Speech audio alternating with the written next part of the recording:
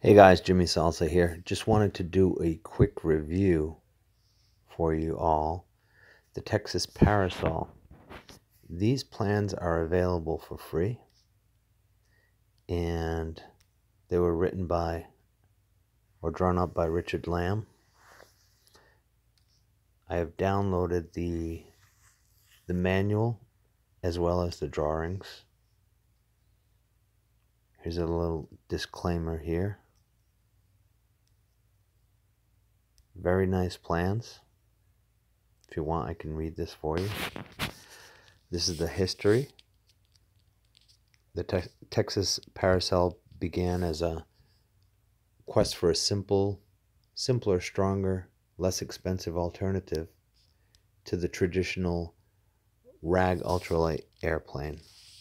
Through the years and much experimentation, the design has evolved into a truly nice flying, easy to build, honest little airplane patterned after the Pied-and-Pole Sky Scout of the 1930s. The construction, however, is thoroughly modern. Since 1980, over 60 of these little planes have been built by dozens of people. Extruded 6061 T6 aluminum angle and AD type rivets are used to make up the fuselage structure. This is proven to be so superior to pop rivet tube in strength and ruggedness that the builders have vowed never to go back to the pop rivet tube construction. In fact, this has become the construction technique of choice around the San Antonio area. Wings are built around aluminum tube spars and ribs routed from urethane, PVC, or styrofoam sheets, and only take about a day to build from scratch. Now this is a day to build the wings. Nice little design. The entire airplane is covered with lightweight seasonite and traditional dope finishes like Randolph or Stilts. Unlike the traditional covering practice, however, we are more concerned with weight than gloss. Enough finish to is applied to seal the surfaces only. Powerplant options abound. Early airplanes used the Genoa two-stroke engine, about 40 horsepower. The power-to-weight ratio of the modern two-strokers, like the Rotax series, make them hard to beat for pure excitement. But some people still prefer heavier four-stroke engines such as the Volkswagen, Subaru, Geo, Suzuki, BMW, you name it. The tools required. All basic tools. You're just putting everything together. Simple design. Really good plans. Building the fuselage. So you set up your workbench. Cut all your pieces. Put them together. Rivet them up.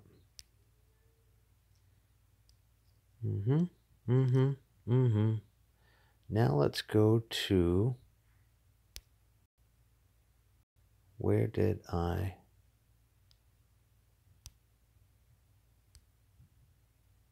Oh,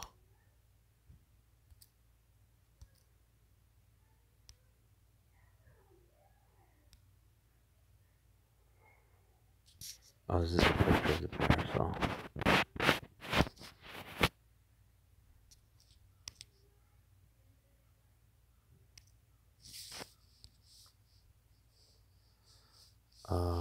My files here.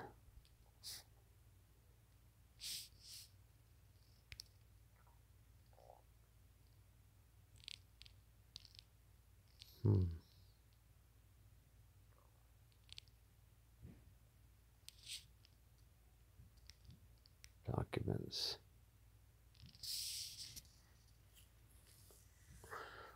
The wood hopper. You guys want to see the wood? Wait, let me go back to the, let me find the plans. I got so many plans here. We got the,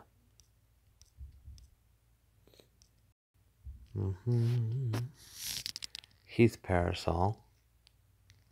The quickie, here's the Texas Parasol. This is the manual, and here are the drawings. Beautiful drawings.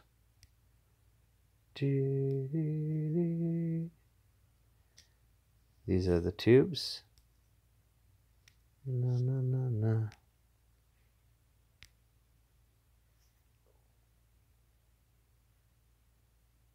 There we go. My old phone takes a while. This is 1 inch 058 wall, and that is 6160 aluminum. Okay, here's the dimensions here. I'm not gonna, if you want the plans, I'll leave a link.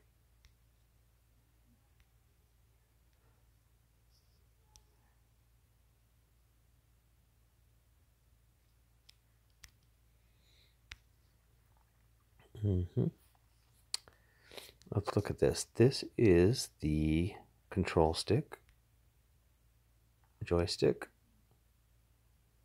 Now this is, and I wish I had the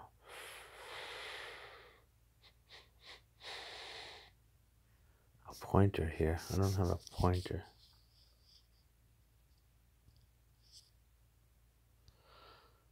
Anyway, what can I tell you about this? This is pretty cool how they crisscross here.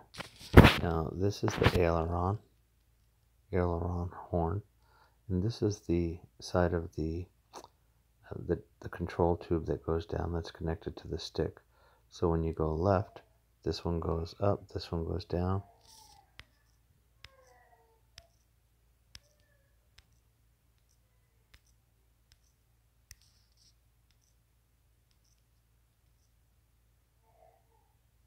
This is the fuselage.